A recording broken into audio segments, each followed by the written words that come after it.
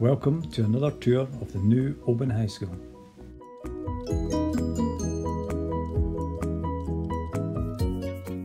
Here we are back in the atrium. As you can see, the atrium is being used to store all the furniture ready to be dispersed across the school. How's it going on? I'm alright yourself. Here's the new stage lighting being installed, and here's the new furniture for the plaza being built.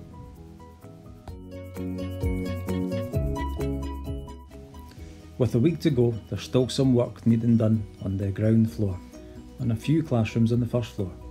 But by and large, all the classrooms are ready on the first, second and third floors, and we're excited for the move.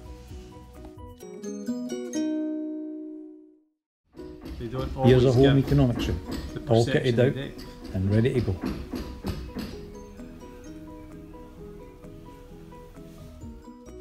This is the storage facilities for food and technology. This is the new room signage, making sure that everyone knows where they're going. Here's a view of the old school from the roof of the new school.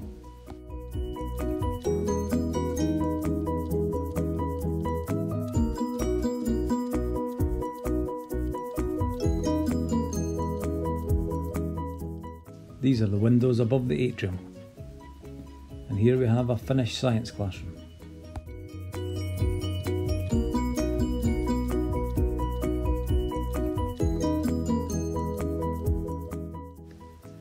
This is the Learning Hub.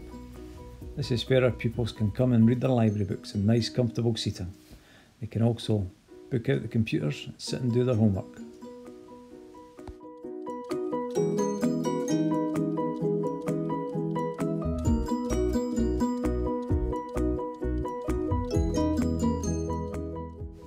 This is the guidance base.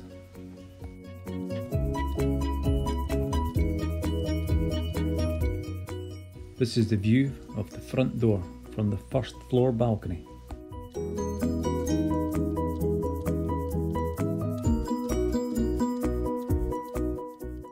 One of our dance studios is now completely finished,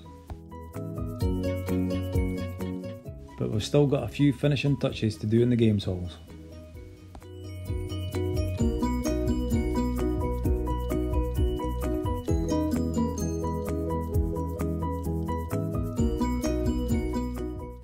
Here we have a PE classroom. Our corridor display boards are now up. The changing room lockers are in. And the gym equipment has started to arrive.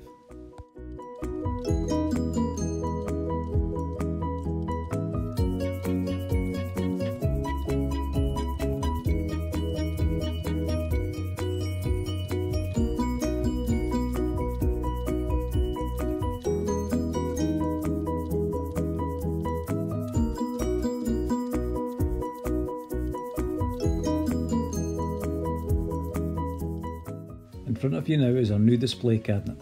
It's modelled on the one in the new camp in Barcelona. This is hairdressing and cosmetology.